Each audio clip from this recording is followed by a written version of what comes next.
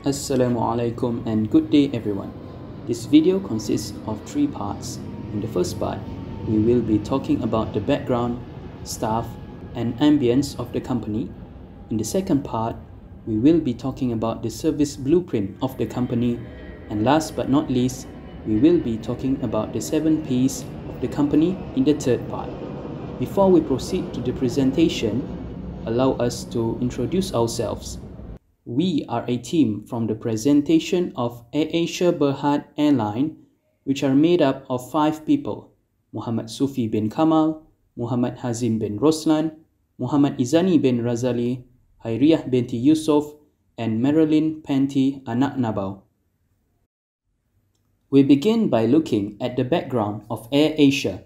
AirAsia Berhad Airline was founded in 1993 and began its operation in 1996. Later in 2001, AirAsia Berhad Airline was bought by Tune Air Sendian Berhad, a company owned by Tony Fernandez. AirAsia is the most prominent travel and financial platform in the area, providing air travel, travel and leisure products, and financial services. AirAsia began as a low-cost, no-frills airline in the Southeast Asia and India and has since transported more than 600 million passengers to more than 160 destinations across Asia, Australia, the Middle East, and the United States. When talking about AirAsia, the first thing that comes to people's mind is the slogan, "Now everyone can fly." Staff of AirAsia. Adaptability and flexibility are in today's game environment as individuals multitask between jobs, yet barely have enough time for personal time. AirAsia employees are viewed as members of a large family and treated equally. This illustrates the empowerment of employees. AirAsia will host a monthly employees meeting to discuss any issues arise, as well as helping them to cope with the stress of their jobs. A perfect example of work flexibility is when AirAsia employees are able to accomplish several jobs within a flat organizational structure. They are eligible to rotate jobs after 1 month of service. This gives the employees the opportunity to gain more experience.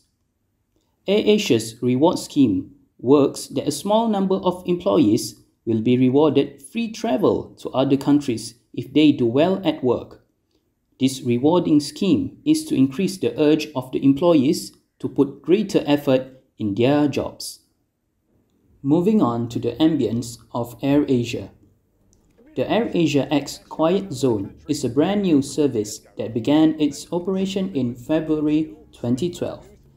This denotes that the front portion of the plane is a child-free zone, which means minimum noise and no interruptions. This zone is only eligible to young adults from age 12 years old and above. A pre-flight meal service is available at every flight destination. The Quiet Zone cabin section has a bright, airy environment with low lighting for a more relaxing experience. This is a game changer in the airline industry for regular customers.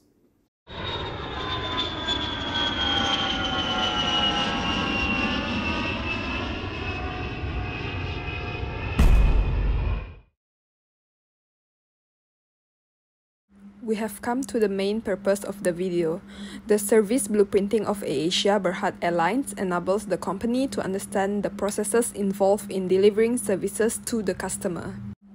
Scene 1. The scene starts with the customer searching up information regarding flight on the internet before proceeding in making a booking. The customer's first impression is formed through the physical evidence of the website, such as the findability, accessibility. The support system for this scene is the AirAsia booking system that assists customers booking. Scene 2. In this scene, the passenger's arrival at the airport. Upon arrival, the passenger's impression is formed through the physical evidence of the airport that they see notably. For instance, the airport building exterior and infrastructure, the parking facility, as well as the luggage carts.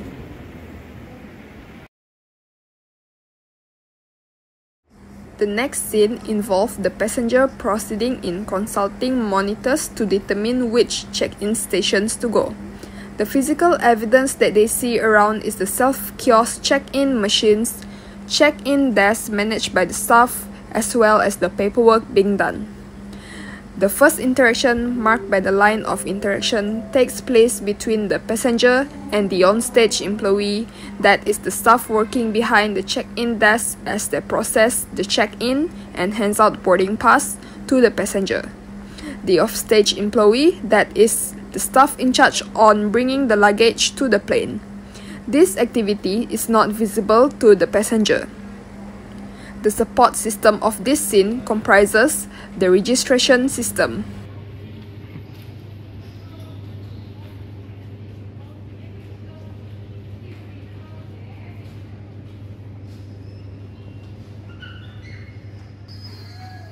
In this scene, a possible waiting of check-in luggage might occur. The waiting time can be extended, especially during peak times such as holiday seasons. It can also be due to technical problems or passengers bringing prohibited items into the hall. Scene 4. In this scene, the passenger goes through immigration customs check. The physical evidence can be seen from this scene is the boarding pass, passport, and immigration customs check. The onstage employee, that is the immigration officer, greets the passenger and processes the boarding pass, passport before allowing the passenger to enter the departure hall. The support system in this scene is the immigration system that helps the immigration customs check to go smoothly.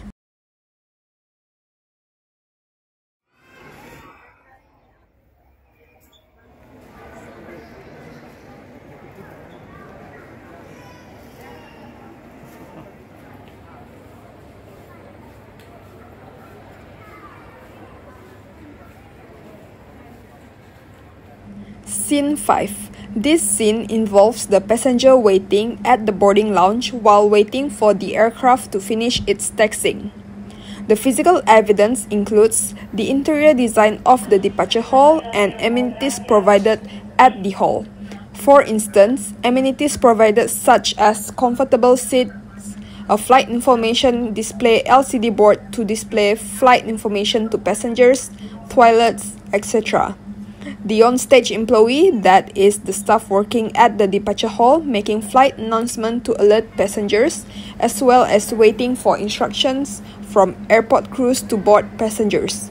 In this scene, a possible waiting might happen, that is delayed flight.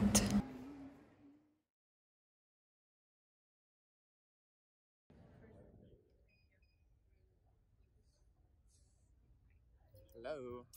How are you? I'm tired. How are you? Sorry. Wishing you were in Aruba. Oh, yeah. Which one do I go in? That one? Okay. Thank you. Scene 6. Next scene involves the passenger heading to the aircraft. The physical evidence comprises travelator hallways, the aircraft, as well as the flight attendant's appearance. The interaction takes place between the passenger and the flight attendant as they greet the passenger.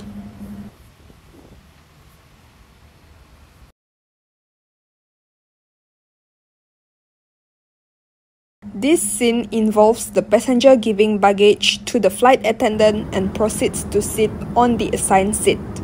The physical evidence involved in this scene is the aircraft interior, overhead compartment, and seats.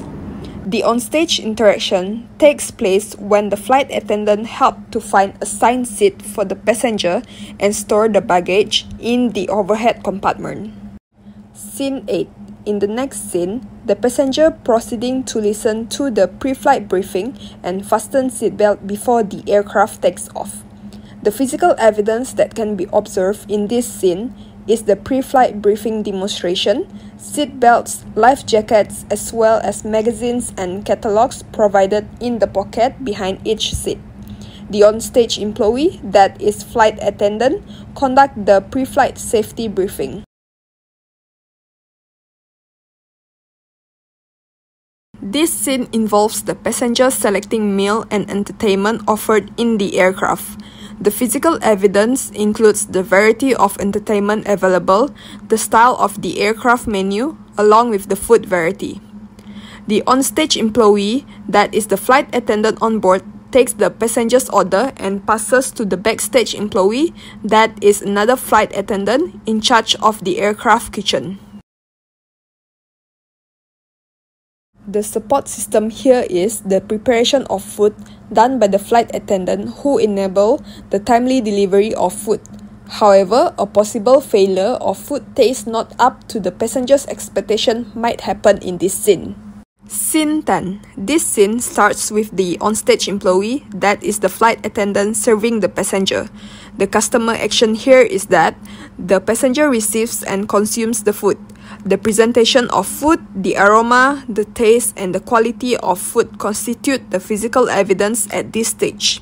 A possible waiting due to the extended time of food preparation might happen at this stage.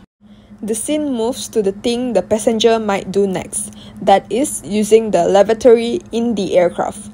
The physical evidence includes the interior and the hygiene of the lavatory and the amenities provided such as tissue paper, hand soap, and hair dryer.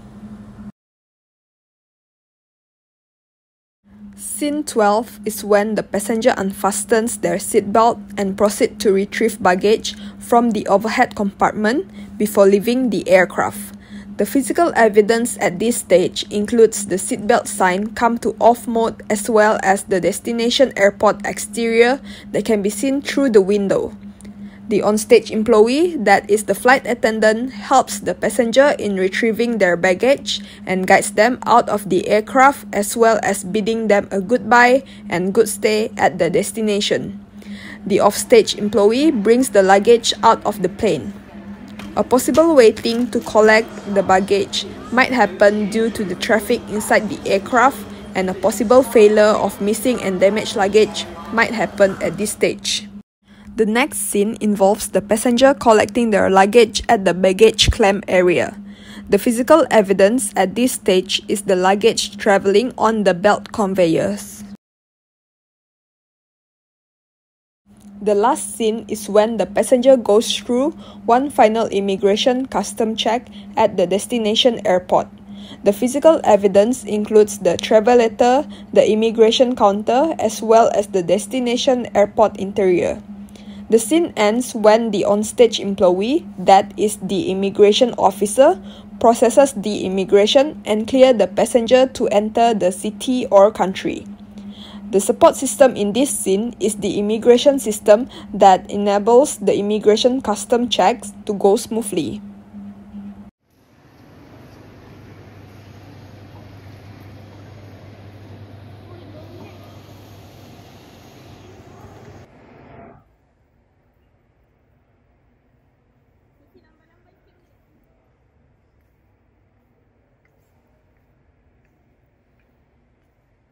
Moving on to 7 P's of AirAsia Berhad Airline.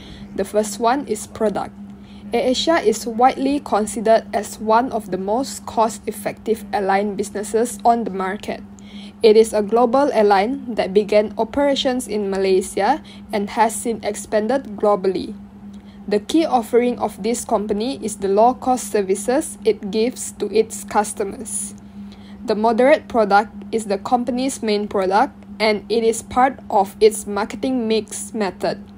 The primary purpose of AirAsia is to give customers flexibility by providing great services at the lowest possible cost. The next one is price. AirAsia is well known for its low-cost, no-frills policy. The company uses an underpinning fee structure in which it charges a cheap cost for both its operation and airfares, resulting customers are more inclined to choose AirAsia over competing carriers. The third one is place. AirAsia offers a wide variety of services because it is distributed throughout 25 countries and more than 160 locations. In its travels, This firm offers both domestic and international destinations.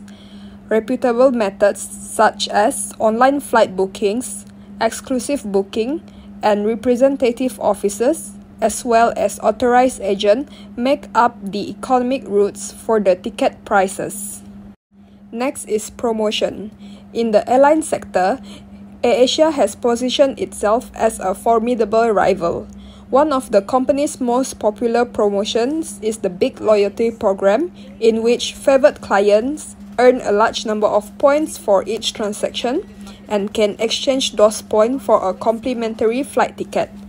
This business also focuses on offering accessibility-based promos in which customers are notified about new products or services via straightforward promotional channels like email. Customers are provided low-cost airfare in the part of promotional packages based on demand.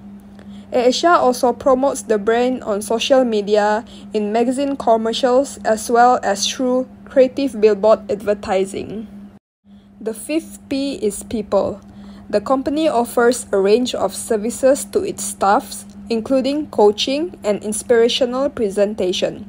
In order to preserve their status, it is critical to select the correct group of individuals for the company. AirAsia keeps its brand image by hiring the proper people for the job based on their skills. The sixth P is process. AirAsia has a skilled and passionate customer service team that is devoted to handling customer issues as quickly as possible. Customer satisfaction demonstrated that part of the process included details about the itinerary and destinations on the AirAsia webpage, availability of flight schedules, quick check-in, departure and arrival on time with prompt baggage handling. And last but not least, physical evidence, the methods in which the corporation can sustain its competitive advantage are referred to as physical evidence. It is critical for them to promote the AirAsia trademark to instill the brand image in consumers' mind. Consumers can gain experience from the compartment in the plane and how their crew exhibit the crisis device, cockpit cleanliness, seat position, and passenger seat convenience correspondingly. The corporation's brand is maintained through ensuring superior outside airline servicing, as well as interior couches and attire. AirAsia's trademark colors are red and white, which reflect perseverance, enthusiasm, excellence, and positivism in giving exceptional services at reasonable prices to consumers.